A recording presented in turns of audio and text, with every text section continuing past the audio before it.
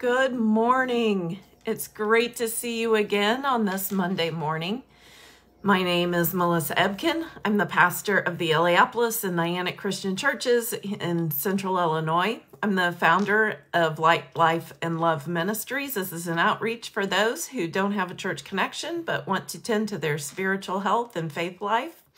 I'm also the host of the Pursuing Uncomfortable podcast, which, by the way, this Wednesday, when the podcast episodes come out every Wednesday, and this Wednesday there's a story of an amazing man, and you're not going to believe all that he has been through and what he is doing now for others so they can have the support they need is truly remarkable. If you want a little sneak peek of what it's about, go to whiteflagapp.com or download the app White Flag.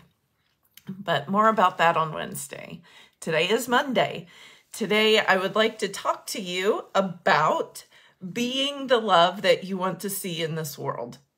If you follow me on social media, on Instagram, TikTok, or here on Facebook, my focus this week is going to be on being the love that you want to see in this world. Our world is a lot of things right now, and we have a lot of polarization, a lot of angst, a lot of anger, a lot of stuff going on. And people are putting sometimes not quite their best selves out there in the world. And we don't always have to be our best. A lot of times we just can't be our best, and that's okay. But we can be kind.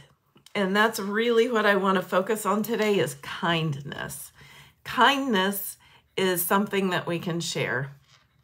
Kindness is a powerful thing. I want to start with a simple definition. Definition of kindness is a quality of being friendly, generous, considerate. And I hope that you are familiar with such things. I hope you have been shown many acts of kindness in your life, and I hope that you're one who enjoys showing acts of kindness. Now, I want to make a quick distinction because I want to talk about what kindness is not. Sometimes we share with others and do good things for other folks, and that's always nice, but sometimes we do it out of our need for external validation. And that's something a little different. We've all been people pleasers at one point in our lives or another. But I want to talk specifically about kindness. And we've got a working definition, a Webster definition of that quality of being friendly, generous, and considerate. When we look at sacred texts, if you look in the Christian texts of the Bible, you would come across the fruits of the Spirit in Galatians. And what the fruits of the Spirit are, they're evidence of a life that is connected with Spirit, that is connected with Holy. So if you see, if you are a person who wants to connect with Holy and you live your life among those things, these are traits that you should be noticeable in your life. You know, I was a biologist and I'm not good with taxonomy. I was never good at plant taxonomy. I love trees, but I don't always know one tree from another. But I can always spot an apple tree. You know why? Because of the fruit they bear. I can always spot a cherry tree. You know how? Exactly, because of the fruit they bear. You can also spot spiritually healthy people by the fruit that they bear. And listed among that fruit is kindness. Kindness is evidence of spiritual health and intention. Kindness is also evidence of intelligence. I was looking into kindness and doing some Google searches about it, and a lot of people affirm that kindness is the highest form of intelligence. And I came across this definition of kindness. It's not mine. It's one that I came across. And that is kindness is sharing your strength and not highlighting another's weakness. Think about that for a minute. Sharing your strength. So you have something, either innately in your abilities or by your position, something, and you share it, not in a way that highlights another person's weakness, but in a way that shares your strength. I love that definition of kindness. That is a great definition. And I'm going to be doing a little deeper dive into that for my own edification. So when have you had an opportunity to share your strength without highlighting another's weakness? I saw someone share a story about that in a video, and he was a gym goer, 5 a.m. gym goer, and he loves his tribe that gets up early and shares that triumph of getting to the gym that early. And he noticed one time that there was a woman come in that was obviously at the beginning of her physical health journey and early on in her gym membership, might have been even her first visit to the gym. Anyway, there's a guy on the bench press that's just knocking it out. I mean, he's been a veteran of the gym for a long time. He sees this lady, the guy doing the bench presses, that's just, and he waves her over, just furtively waving her over. And he's like, I need help. Can you spot me, please? So she gets, behind the bar, and he's doing his bench presses, and he's struggling, and he asks for help, and she immediately helps him get that bar back on the rack. And he jumps up, and he gives her a high five, and he's like, yeah, thanks for that help. And then he asks, hey, are you new here? And she says, yeah. And he points out where a few amenities are, and they go on their way. Now, what he did, he didn't flaunt his strength, nor did he flaunt her weakness.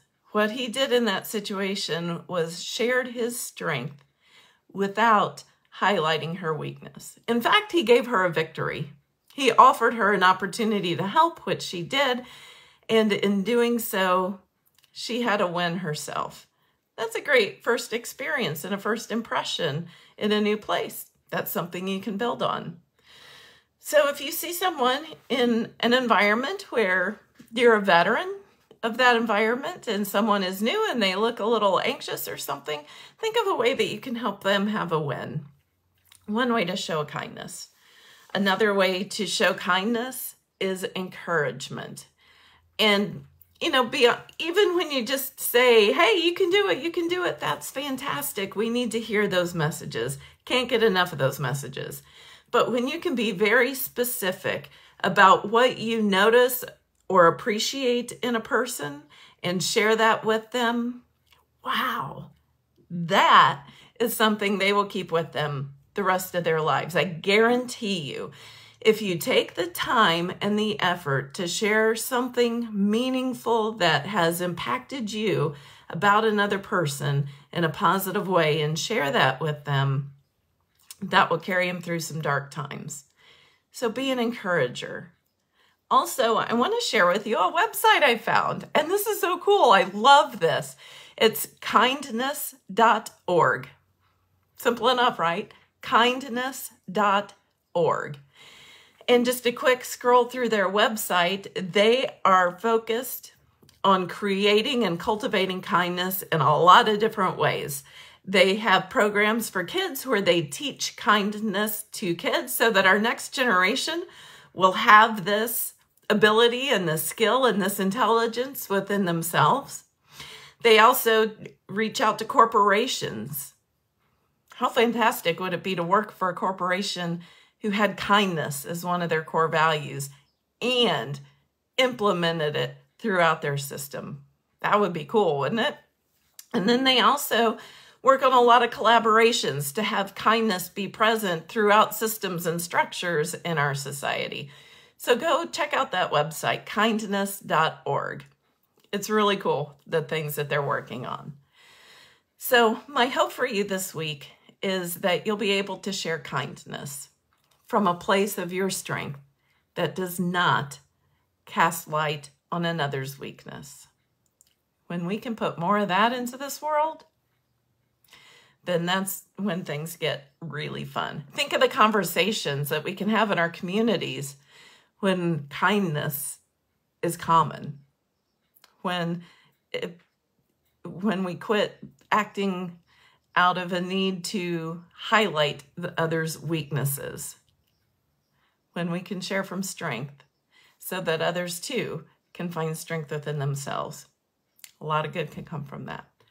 So that's my hope for you this week. And again, if you follow me on social media, this will be kind of the core message that I'm sharing this week. So I hope that it speaks to you and I hope it encourages you. And if you want to know how I particularly appreciate you, send me a direct message and just put a hands up or a thumbs up emoji in a direct message to me. And I would love to share with you what I really genuinely appreciate about you. You can also put it in the comments, but send me something. Give me a thumbs up this week in the comments or in a direct message and give me an opportunity to share encouragement with you about what I truly appreciate. So that's my message this week. I hope that this week finds you well and inspired, and I'll see you again next week. Bye for now.